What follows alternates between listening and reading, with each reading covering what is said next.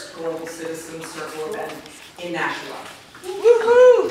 Something that we want to do more of these local programs. But let me tell you a little bit, for those of you, because there are some new faces here, and you may not know about Global Citizen Circle.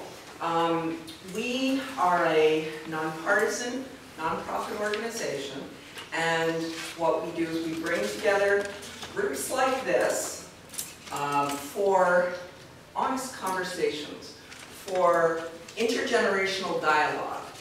And we do that with the belief that in order to make positive, constructive change in our world, it really has to start with conversation. And so that is what we've been doing for almost 45 years now. We are based at Southern New Hampshire University in Manchester as of a couple of years ago. And so we're trying to do more of these types of events. This event we're calling is part of a series, Walking the Talk. And these are discussions with change makers. And we will do more of these. We will, we have done several at the university, at Southern New Hampshire University. We intend to do some in the community in Manchester and in Concord and in other areas. We do programs regionally in Boston and other cities. We also do global events. We had a program that we did in South Africa in 2017. So we feel that all of these, the local, the national, the global, they're all interconnected. So I always use the term global, where we're discussing local issues, but they're global issues. And we bring global to the local and local to the global. So I welcome you all here. For this is going to be a wonderful discussion about why we vote and why we all need to. And I want to take a moment to introduce very briefly, because I really do want to get to the discussion today. So let me introduce to you, first I'll introduce Vikiana Petit-Homme. She is the Northeast Director of March for Our Lives, and she is a first-year student this year at UMass Boston. And we are so delighted to have her come up. She made the trip up from Boston, and in the mad rush hour, so we're really pleased about that, and looking forward to hearing her experience, and you'll see she's got a little, I voted.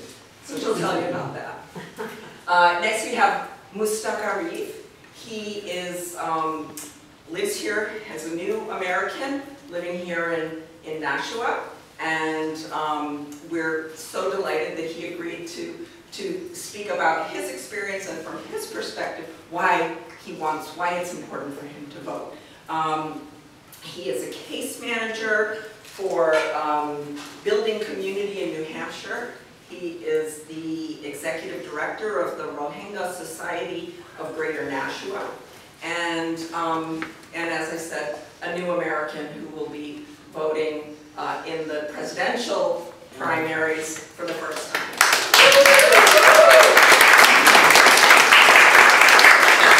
And last but certainly not least, Betty Tamposi, homegrown Nashua native and long-time civic activist, in locally active, nationally active, and globally active. She served in the New Hampshire House of Representatives.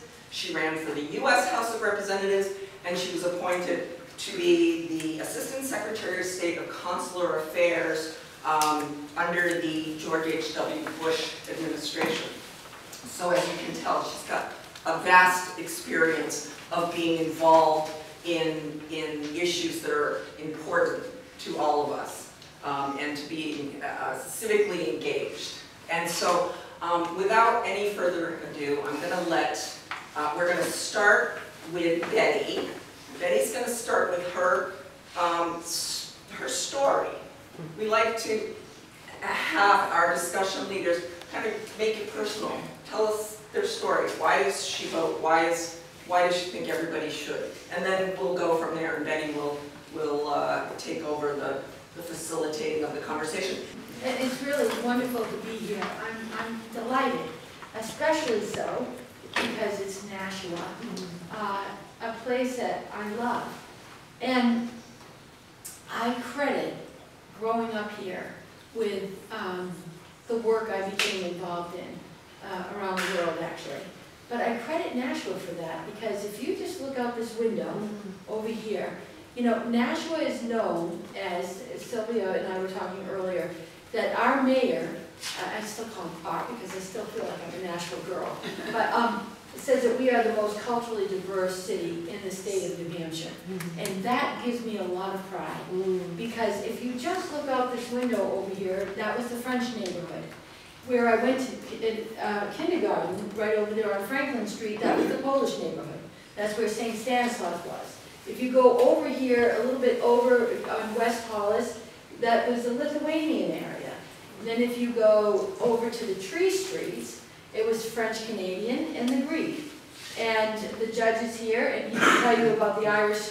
I don't know if you had a ghetto the same way that that some of our my relatives came from the Pindus Mountains of northern Greece, and they definitely had a ghetto over there on Ash Tree, you know. But it was a ghetto in the best sense of the word, because their identities were respected, and we were allowed to grow up with this really culturally diverse universe here in Nashua. Our local radio station, WSMN, which is still, I think it's still on West Hollis, is that right? Is it? Yeah, but is it still operating? Still operating. Yeah, okay. So they used to have Polish-speaking programs, you know, growing up, and we'd have Polish music. So, you know, the festivals that we had here, everything, made me understand at a very young age that the world really was very rich and diverse. And as much as New Hampshire is, you know, sort of homogenized, people will complain from the rest of the country, Nashua was not. And I understand that we probably speak over 85 languages in this city to this day.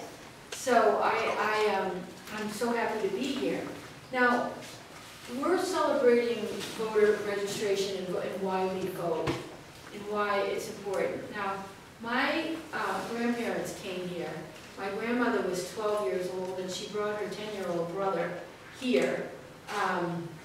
She came. She was from one of the rural villages in Greece. They came. They were political refugees. And on my father's side, they came from the Pindus Mountains, and my great-grandmother came. She sadly left one of her teenage sons behind because he was in school, and she didn't want to disrupt his education. And there was a terrible misunderstanding about that, but she was a political refugee as well. So we had a relative, an uncle, a great uncle of mine, but an uncle of my father, that was eventually, he was trapped and couldn't come to the States because the border, he just couldn't get out of the war-torn place he was in, and he walked 600 miles to Bucharest and settled there with his family. But the family in Nashua, they were farmers. We had a small dairy farm. Two of them, actually, one on Broad Street, which is now a Hindu temple. Okay? Maybe some of you attend. Okay, that's my Uncle George's place, and my aunt. Okay? So that's the changing landscape of New England. So, you know, we still are evolving in that sense. Yeah, okay. So that was their farm. Space now. I have many fond memories there, but anyway, my grandfather's farm was where I spent 27 years raising my children on that farm. It was an important milestone for us to acknowledge as a family that we had relatives that were behind what became known as the Iron Curtain in Romania. It became part of the Russian satellite countries, as they were. And to understand and appreciate, I didn't really appreciate it until I became an adult and traveled the world, what my grandmother went through. But can you imagine, she and her brother, 10-year-old brother, she was 12, she might have been caged to this day. she might be one of those children that we have in cages at the border. She might not have made it in, but she did, and it's by the grace of God. So growing up, my relatives, and I'm not proud of this, but it's true, I was an American girl, and when they would speak in their broken English, it would be like cringe, because, we just wanted to fit in. But I didn't appreciate how much they were trying so hard to fit in. Now, can you imagine? They come from the Pindus Mountains of northern Greece. They're not Greek, but they're Arumun, which is an ethnic group. And they become UUs.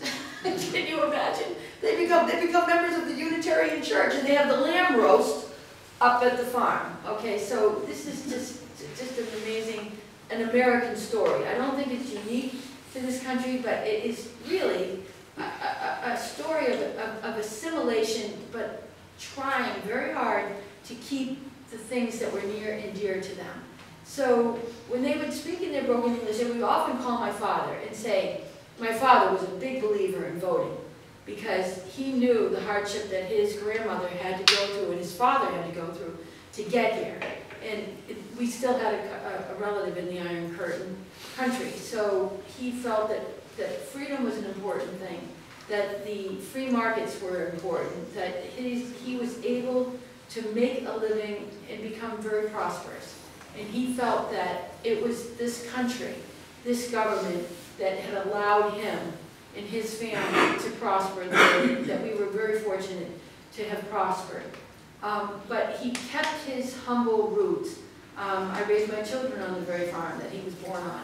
And we tried very hard to maintain our connection to the country, meaning that we oftentimes growing up would have, New Hampshire's such a small place that, we had Barry Goldwater. Now, I'm confessing now. I know maybe some of you are not Republicans, but I'm still a Republican. But I cross over, if you know what I mean. But we had Barry Goldwater came to our house on Dublin Avenue. Can you imagine? And we had governors that would come. But this was not an unusual thing. This is the way life was in Nashua, where presidential candidates would come to, they still do, somewhat, not as much as it was before. But my parents became very, very active in the political process in New Hampshire. And so my relatives from the old country would call. My father would go and pick them up on the farm, and they would walk in, and before they would get out of the car, and oftentimes I'd be in the car, because I wanted to see them, of course, I loved them, but they'd say, some, who do we vote for? Who do we vote for? And they would walk in and they would vote, and they felt very proud. So it's for that reason that my grandmother could have been in a cage, that today I feel compelled, even more ever than before. But let me just say one more thing. If you're going to serve in the United States government, at least in the federal government, at the level that I served at, and I was very lucky to do it, and a lot of it had to do with who you know. I mean, I could talk my way into the door, but no, they would open the door for me, but then I would have to talk my way in so I could stay, okay? But the thing that they do when you're serving at a high level of government is the first thing that they check. And there was a full field FBI investigation background check is what they call, because back in the day, they used to actually vet people that would serve for the country. I mean, today I think it's no longer that way. But we had, a full field investigation with 25 interviews. But before they would even use their resources to go and check, in the best sense of the word, is they check to see if you voted and how many elections you'd voted in. And you better be, when they told me that they were checking my voting record, I said, I hope I voted in every municipal election. I certainly knew I voted in all the presidential and all the state elections. But sometimes, things get busy, and I was wondering to myself one night, I wonder if I missed any of the municipal elections. Okay, heaven only helped me. Well, I passed. So I must have done it, because, that was not an issue. But it tells you the way that this country used to really uphold voted. That was when, that was in 1988, when this was still the case. But I look now, I just got back from Austin, Texas, and I went to the LBJ Museum and Ranch. I looked at all the legislation that he passed, all the things that matter to this country, all of our social welfare, Medicaid, Medicare, education funding, the environment, healthcare. This was during this era that this country, the great society, as LBJ called it.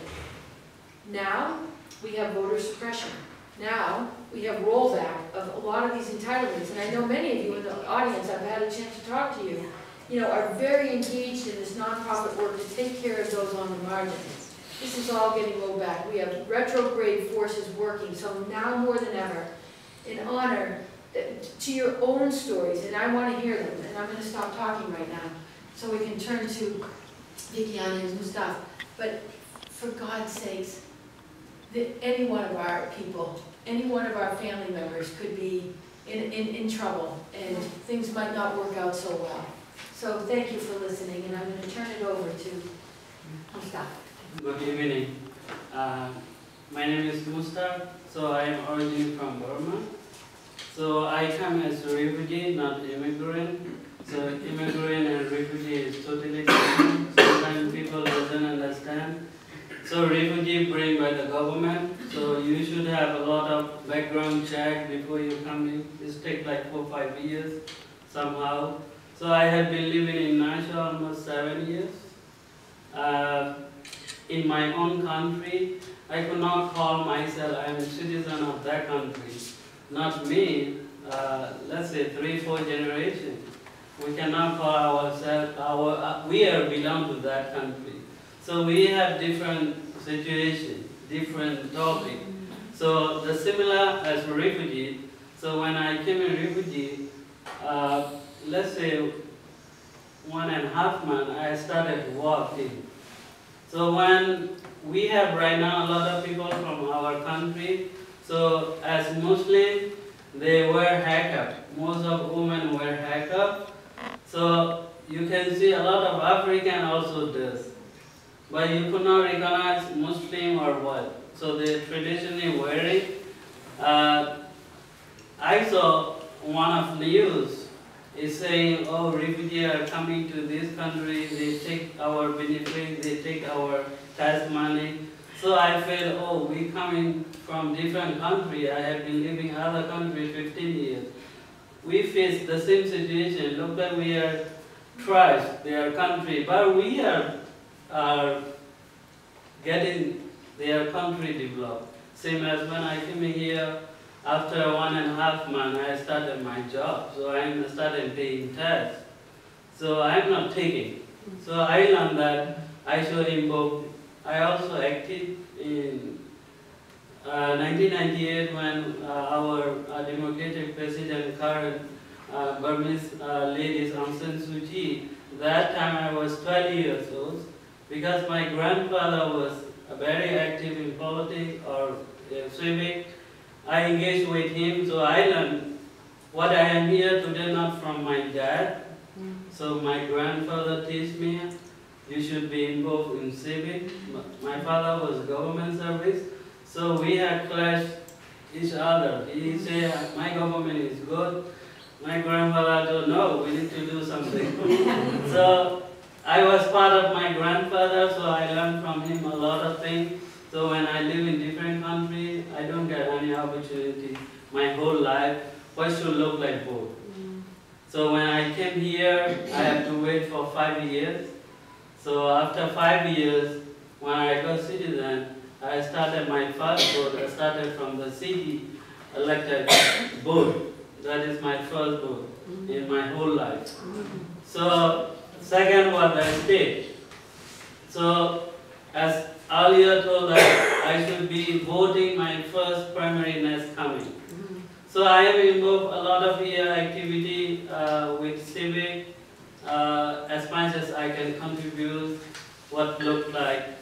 So why I should vote? So at the same I have 2 kids.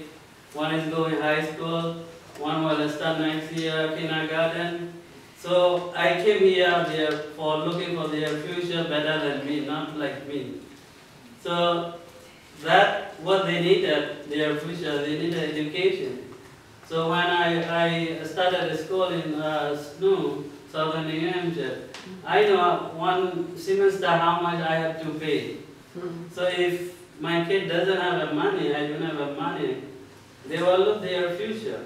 So that's why I should care about my board. I should care about where we're going to be selected. So the main thing, that one I came look like, let's say, sometimes people doesn't care who's going to be the board, like registered. So let's say you selected a person, you do not know him. Sometimes people selected by partisan or like face or color base is going a lot right now. So that's why we need to find out, we need to learn before we vote.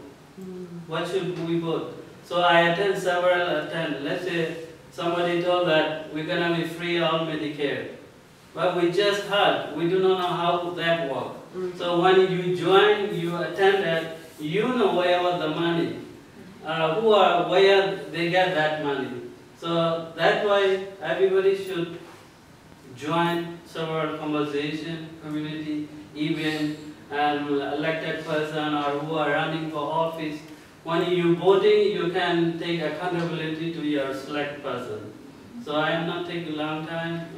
Probably that should be good for me. So I will over to Vicky. Thank you. Hi everyone, my name is Vikiana Petit-Homme. I am 18 now.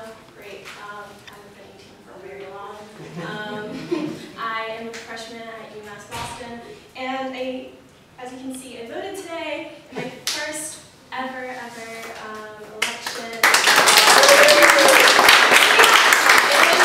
It was a really awesome coincidence that I was coming here at the same time and talking about voting with you all, and I'm really honored to do that.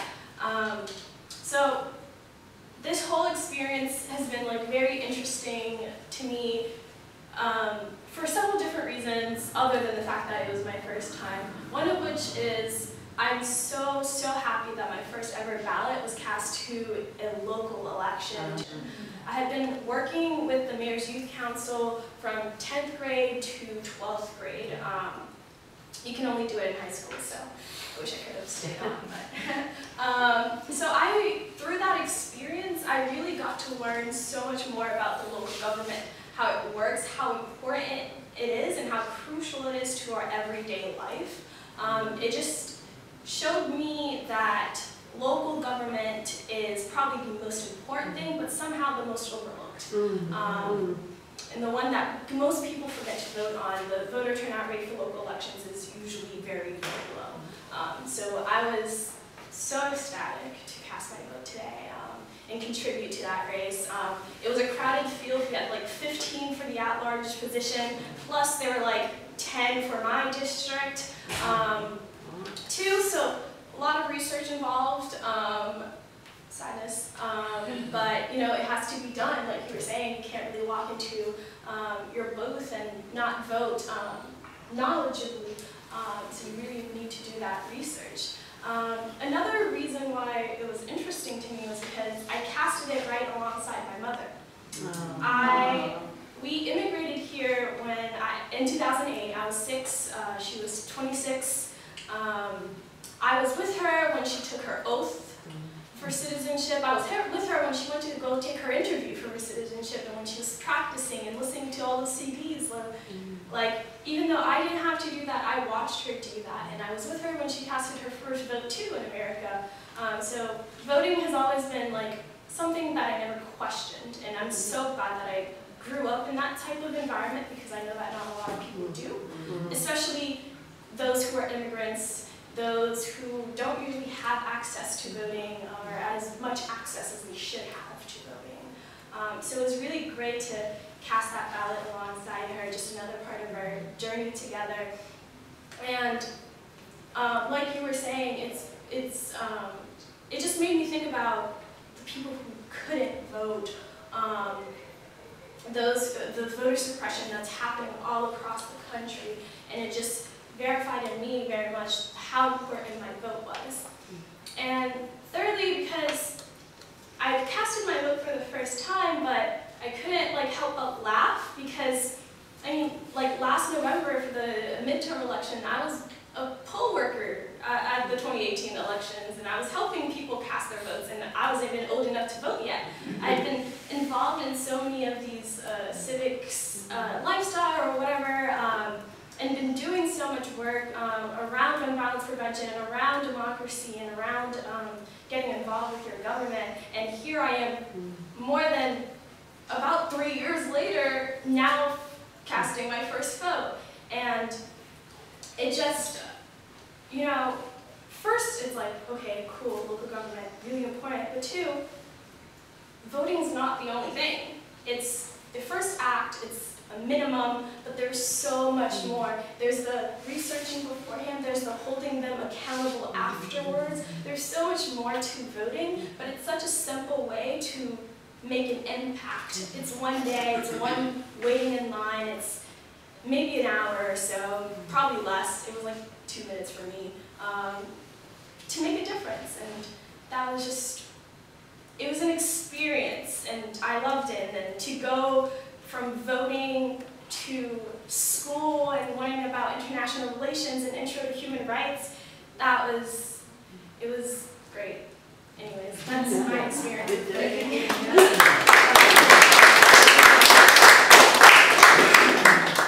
So Vikiana, you were talking about your being with your mother and her role modeling for you, you know, what her life would be, and your commitments locally, and it sounds nationally too, but you've committed yourself to causes that go way beyond the local, so to speak. And my question, and Mustak, also for you, is with these kinds of stakes that we face, we're talking about many things, healthcare, we're talking about violence, we're talking about children going to school and not being afraid of being shot.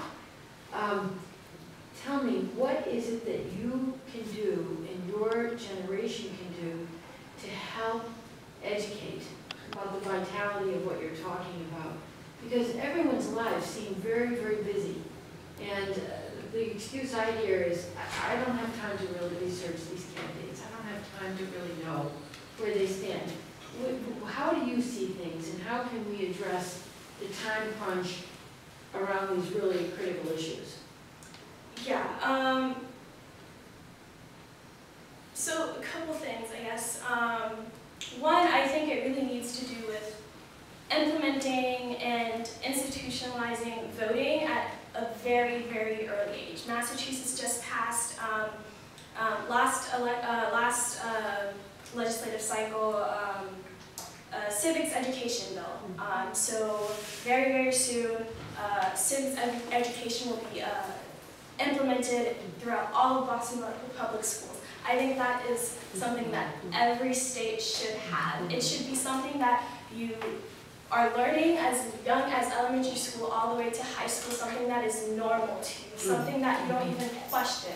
Because, like, how are you going to be a democracy and voting is not even a norm? Like, I don't think it's a norm because there's no one is mad at you when you don't vote. Like, if it was a norm, okay, we just learned about this in international relations class.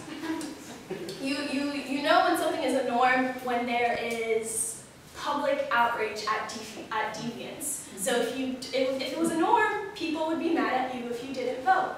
No, that's not the case right now. We need to make sure that voting is institutionalized into every single thing that you do, that every single grade that you go to, you are voting. We need to lower the voting age to 16 so that people are voting younger and so that they're not voting after they leave to college when that information is less accessible to them. It's things like that where I don't know if it's my generation that's leading that, but whoever's in power to input these changes and make these changes to make it happen and do their jobs mostly. I think my generation shouldn't even be the person that people are looking towards. We should just be people who are, you know, living our lives, and the people in power should be the ones we're looking to for the answers. But as you can see, that's not the case. So my generation has stepped up to that challenge, and we are activating and using social media and using our voices to call out the people in power, make them do what they should be doing. And Mustak, do you believe that that we are educating in New Hampshire? We do have a 4th grade civics about New Hampshire, where it's mandatory in schools. With your 2 children that you've raised, what's your opinion about how well we're doing in terms of civic education that Vikiana is passionate about? I am too. Me as well, because we need to focus our future generation. So let's say the parents are busy, their job, you know, their busy life. When they coming home, they don't have time to research. When the kid get knowledge, when they come back to home, probably they will tell that story. Let's say when I engage any civic or any city event, I bring my son and my little daughter, because that is my future. If I am not bringing them to over there, one day they don't know why they should be over there, why they should be attending. So let's say you already mentioned it. I do not know, a lot of immigrant or refugee parents know their kids are raised when they go in school. We as parents, we think that we should send our kid to safe, right? But we are worried. A lot of parents doesn't worry because they don't have that sense to understanding what's going on with their kid. So these kids are learning environment. So right now they look like it's war zone or something. You see how going in US. So sometimes I teach my kids how do they protect themselves, how do they can save their life, whatever happening at the school. I show them the news. You need to look at sometimes to read news, because you're going to be future, then you should be teach us, because you are going to school. As I teach, when my wife also become a citizen, when the civic engagement, I bring her to City Hall to register, because as husband, I have educated, so I have responsible to teach my wife how to register vote, so I bring them. And then when coming to vote time, we say where I should sleep, who I should do. So I say, you need to research. And then she told me, well, how going to be a research? Who is bad person, who is good person? So go and they have Facebook, they have social media, see what character look like, what they are sending to public to the message. Their Facebook, you know, they write it what they try to accomplish when he become as elected member. So and then probably she went some through. I told them, don't look like going there, look at face, oh she's nice guy, not that. How his character look like. So that is the main thing. We need to do more education. Education is the power. Right. So whoever. Sometimes we feel that we don't have time. When you get that knowledge, you make it that time to go to vote. Because when you're not voting, some bad guy gonna be selected. Because they are voting. You are not voting, you say, oh, I don't care. They are voting, so they're gonna be selected whatever they want. So that's one thing we should care about our vote, we should count about. So when you voted, you can be accountable that elected person. Right. I love how you talk about educating your family, your wife, and your children. And Toni Morrison, one of my favorite authors, just passed away. And she wrote a beautiful book called God Save the Children. And it was a story of a family. And they were so poor that the only meal that they could really afford to have together was one meal a week. And it was a Saturday breakfast where they would go all out. I think there were 5 kids in the family, but anyway, the task in this scenario, in this family, could be any one of our families that were having dinner table conversation, whether it be breakfast, lunch, dinner. The question was, what did you learn this week that's true? And how do you know it's true? So, Mustak, when you're talking about being able to discern the truth about someone's character who's hoping to lead us, it requires some critical thinking skills. But when we teach that at the home and reinforce it in the school, I think it works the best. But can you tell me, Vikiana, in fact, the most challenging moments when you had to use your critical thinking skills when it came to assessing or evaluating either a policy question or someone in a leadership role that wants to be elected? Can you tell me your most, and why it's important to you? Yes, I can. I think it's still challenging to me right now, and I don't know if I've quite answered it for myself yet. But I work with March for Our Lives, which is a youth-led nonprofit organization that deals with gun violence prevention. It got started in 2018 after the Parkland shooting. So I've been working in that space for the past year and a half. And one of, I think, the most complex things about it is while we're promoting all these sensible gun laws that need to be in place, those laws inherently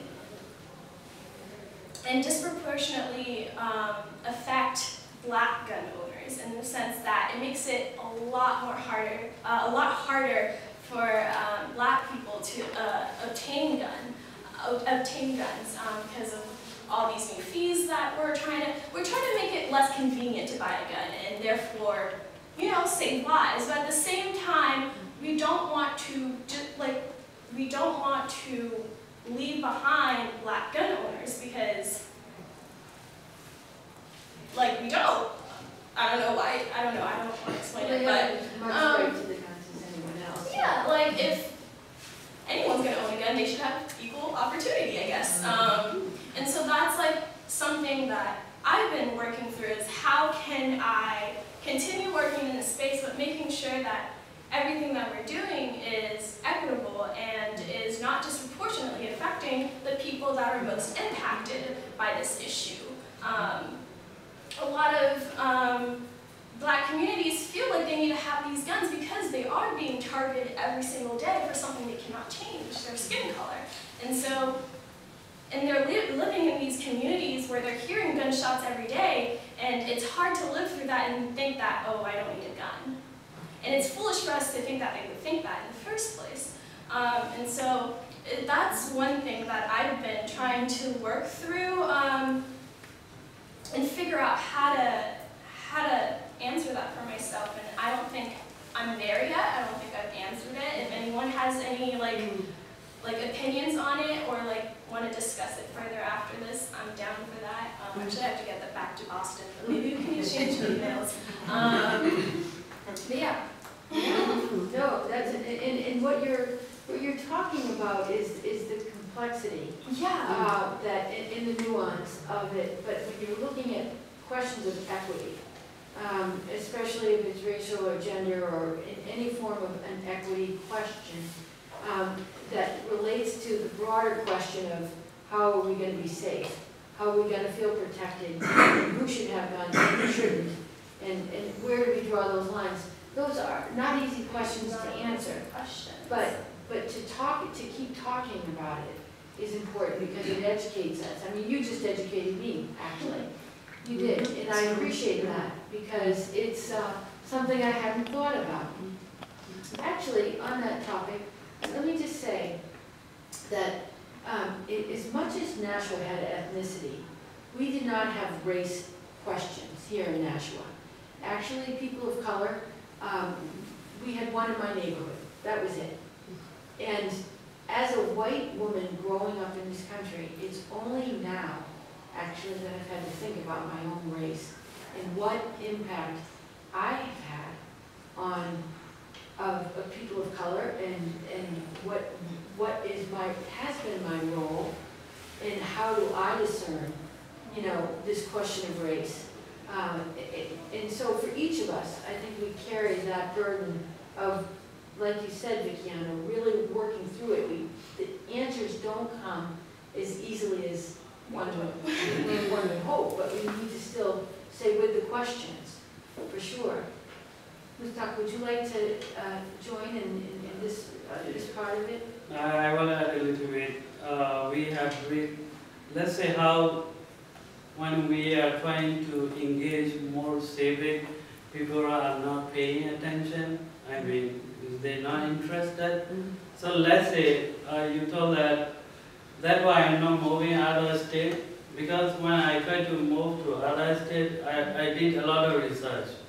Because my first thing when I came in January, do you know how the snow looks like here? I should move next day. But I did research before I'm moving. Is that safe for me? Is that safe for my kids? Is that going to be better life?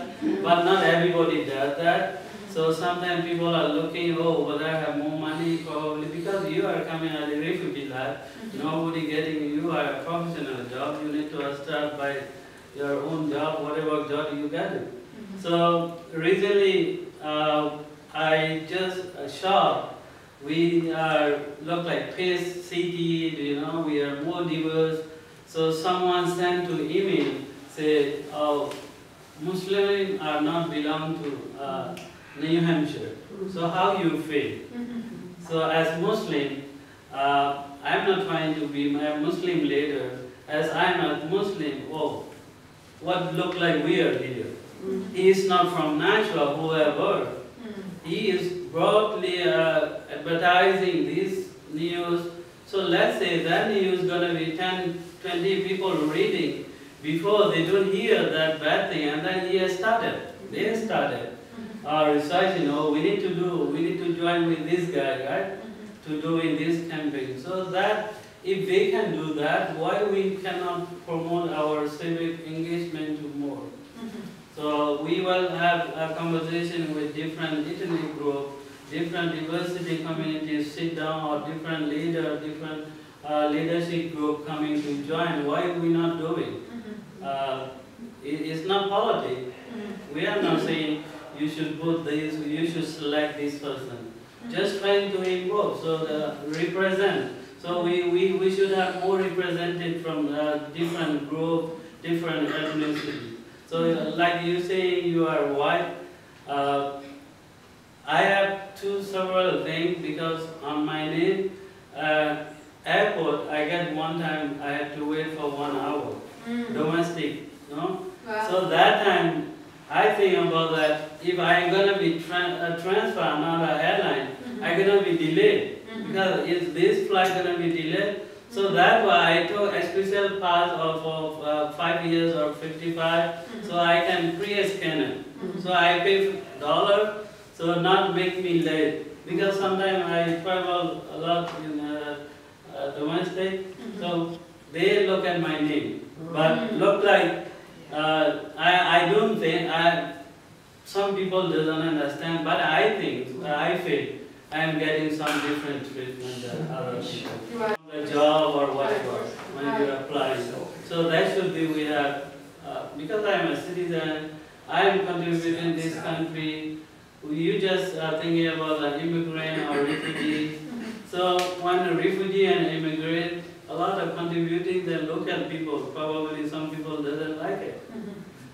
You know, I am the homeowner, I am paying tax city monthly for my like $800-900. Right? Before when I came in, nobody, some people doesn't accept me as refugee coming to Nashua. Right. But it's totally we are contributing, so that they should become us. They should be heard our voice. It will, absolutely. In fact, I think when my grandparents came here, we were people of color because we came from the Mediterranean. So I think that we had, you know, I'm actually researching that part of it, but I'm told that we did not declare ourselves, my family did not declare themselves as white. Okay, so my prayer for you and your family, all of us, is that you will not have to feel like you have to justify your existence here. You have every right to be here, every right to be here. And that you won't have to feel like that to explain to any of us that you're a taxpayer. That you know, that my grandfather, I'm sure, felt that way, that he had to justify his existence. Because, you know, there's this culture of feeling less than. But Vikiana, how are your generation going to save us from this kind of are your peers more accepting of gender and race and class issues? Oh, I definitely think we are. But that's not to say that it's gone. These kind of things, they're taught, and you know, like you see us all across the spectrum, just like any other generation. But I definitely think that like we are way better. But I do think like we just have a lot more access to information and to other people. And that's what really breaks these kind of barriers, just really getting to know other people and hearing about their experiences, having conversations like these. And we're able to have that way easier than any other generation. And that's, I think, really been able to help us break those barriers among ethnic groups and racial lines and everything like that. So I do think that my generation will be making some very significant change. We have already made some very significant changes and impacted this country greatly already, and I expect us to continue to do so. Well, you are a great role model for your generation. Okay, so now is the time for all of us to share, and we encourage you that if you've heard something, want to share why it is that you vote, why it matters to you, anything about your family story, anything you heard here. What we have heard here tonight, though, is a lot about grounding ourselves as persons together in a community with diversity where no one has to feel judged or excluded or having to justify anything, that we're all here together. So we're opening it up. Hi, I'm Rena. I'm a sophomore at Southern Hampshire University, and I am honored to be a part of this great organization and work with you. But I just wanted to say that I do agree with Vikiana about our generation and how important it is for us to step up and vote. And I know a lot of my friends and peers, I've heard them saying that why should we vote? It's not that important. And that really just irritates me because we are the future and it's time for us to step up and be able to say what we believe in, what we want for our future to look like. So.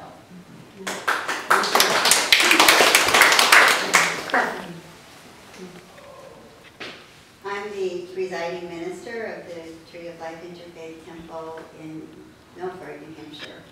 And I'd like to respond to some of the comments that you made, because we had a really important and exciting event happen this past weekend. We invited people from all different faith traditions to come and sit together and talk about how we can work together to overcome gun violence and to help promote peace in our communities. We had Hindus, we had Muslims, we had Christians, Catholic and Protestant, a whole host of interfaith ministers, and everyone, it gives me chills just thinking about it, everyone going around the room was saying, just get to know me, just come and talk to me, just come and sit with me. And so we started. We started last weekend, and we're going to keep the ball rolling and keep going and keep offering opportunities to bring people of all different ethnic traditions, religious traditions, to sit together, to see one another, to hear one another. And that's how we find our common humanity. That's how we go, that's my brother, that's my sister. And that's why I vote. That's what America needs to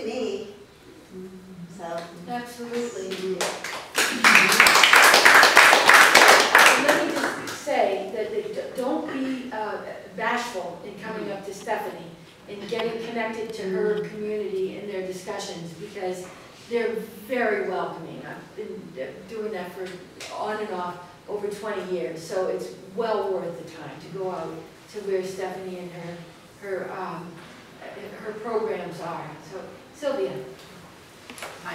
First of all, I just wanted to say thank you to everyone at the Global Citizen Circle for coming to Nashua, because we welcome you and we're glad you're here.